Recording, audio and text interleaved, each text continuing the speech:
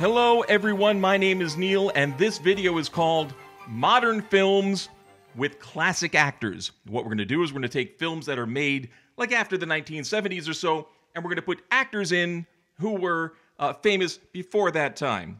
You'll get it as we go along. So let's start with Bond, James Bond. A lot of people say Cary Grant for... That was a terrible Cary Grant. Cary Grant for James Bond, and then of course Christopher Lee for James Bond would make sense as well. One is lighthearted, the other one's a little bit too dark. I'm gonna go with Basil Rathbone. Basil Rathbone as James Bond. Moving on to Alien, Ellen Ripley. Who should it be? It should be somebody who's athletic and who's kind of a badass. So somebody from back in the day would be, of course, Katharine Hepburn. Katharine Hepburn as Ellen Ripley. Silence of the Lambs. For Clarice Starling, you need somebody who's independent, and for Hannibal Lecter, of course, you need somebody who's kind of creepy. So we're going to go with Barbara Stanwyck as Clarice Starling, and Peter Lorre as Hannibal Lecter. Hello, Clarice. It works much better. Forrest Gump. Of course, you couldn't make Forrest Gump back in the 1940s, but hey, let's just kind of go with that. You need somebody who can play somebody simple-minded. Gary Cooper is Forrest Gump. Somebody cynical would be William Holden as Lieutenant Dan. I remember the first time I saw The Shawshank Redemption. Paul Robeson would play Red. He has a booming voice, good narrator. Jimmy Stewart as the innocent man, Andy Dufresne. Welcome to Jurassic Park. Cary Grant. We're going to put Cary Grant back in at this point. And as far as for Cary Grant as Dr. Alan Grant, Lauren Bacall as Dr. Ellie Sattler. I love this casting.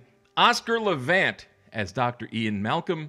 He's morose, he's cynical, with a brilliant mind. Perfect casting as far as I'm concerned. James Mason as John Hammond. And of course, a little extra added bonus. As Dennis Nedry, Lou Costello. You didn't say the magic word. So that would really work for me. Pirates of the Caribbean. Errol Flynn and Olivia Havilland, some people have said them. I say no. I'm going to go with Michael Caine as Captain Jack Sparrow. But the softer Michael Caine, Michael Caine as Captain Jack Sparrow. Hunger Games. Again, you need a badass. You need somebody who can work with a bow and arrow. You've got somebody here, Ingrid Bergman. She played Joan of Arc. She was an outdoors woman. You usually think of her as somebody who is a romantic lead, but I'm going to go with Ingrid Bergman as Katniss Everdeen. Titanic. Well, this depends. 1930s version would be Bette Davis as Rose, James Cagney as Jack. If we're moving into the 1940s, I'm got to go with Vivian Leigh as Rose and John Garfield as Jack. Home Alone. Mickey Rooney gets the nod as Kevin McAllister. Nanette Fabray as his mom. Look at that face. Very much like Catherine O'Hara. I think there's a resemblance between the two of them. As far as the Wet Bandits, we're going to go with Mo Howard from the Three Stooges as Harry. And from the Bowery Boys, the East Side Kids, Hunts Hall as Marv. Fast and the Furious, Steve McQueen. That's all I'm going to say about that. The Expendables. This gets a little tricky. John Wayne as the head of the Expendables. Then, of course, we have Lee Marvin, Anthony Quinn, Ricardo Montalban, Dean Martin, Charles Bronson, Robert Mitchum, Key Luke, Scatman Crothers, and Red Buttons for the Expendables. And by the way, that's the same cast that I would use for Predator as well as Armageddon. Star Wars, wonderful Star Wars. We're going with Peter O'Toole as Luke Skywalker, Audrey Hepburn, Princess Leia. This was a tough one, but I'm going with James Garner as Han Solo. As Obi-Wan Kenobi, Boris Karloff. I just love that one. Rex Harrison with that crisp accent, C-3PO. And of course, as Darth Vader, Orson Welles. Harry Potter. Well, Harry Potter would go to Freddie Bartholomew, would play Harry Potter. He's, of course, Captain's Courageous, British child star. Another British child star, Elizabeth Taylor, as Hermione Granger.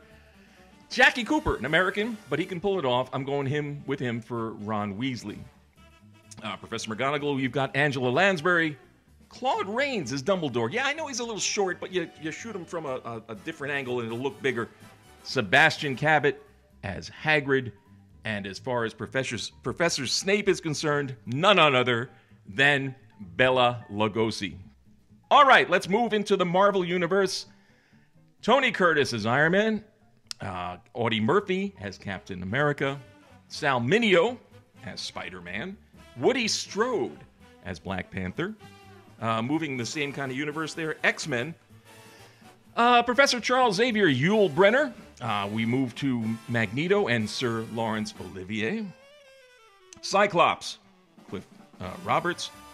Dorothy Dandridge takes on Storm. Rita Hayworth takes on Jean Grey. Joanne Woodward. Look at that, how young she is. A young Joanne Woodward as Rogue. And Margaret as Mystique. And this one insists upon itself. Oliver Reed as Wolverine. Superman, Super Duper Man. A lot of people have said Johnny Weissmuller or Clark Gable, but neither one of them can really pull off Clark Kent. For that, I'm going to go with, believe it or not, Harold Lloyd. Harold Lloyd was a silent film star. Look at this picture. There are these two pictures. Clark Kent on your left, that's what he usually did. He wore the glasses. And on the right, Superman. This is the same person, by the way. And he had the acting chops to do it. He had the athleticism to do it. So I'm going to go with Superman, Harold Lloyd. Wonder Woman. I've got two potentials here, Jane Russell and Ava Gardner. I wonder which woman I'm going to choose. Jane Russell has the heat, but not a lot of light. Ava Gardner's got light and heat, and I'm going with her for Wonder Woman. Moving on to Batman. Our final leg here is Batman. Arthur Treacher as Alfred. He was the butler's butler in all these films. Lena Horne as Catwoman.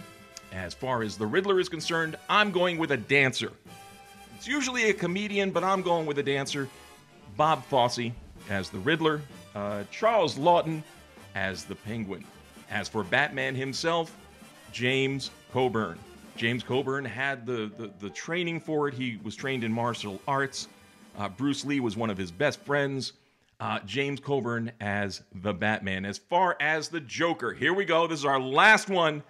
The Joker, it's usually, people think of comedians and such, and that's one way to go. And the other way is to go more serious. I'm going more serious. James Dean as the Joker. Tell me that's not perfect casting right there. So that's it. That's it for this video. Like and share and discuss and do whatever the hell you want to do with this. I'm Neal. Hope you had a great time. See you next time.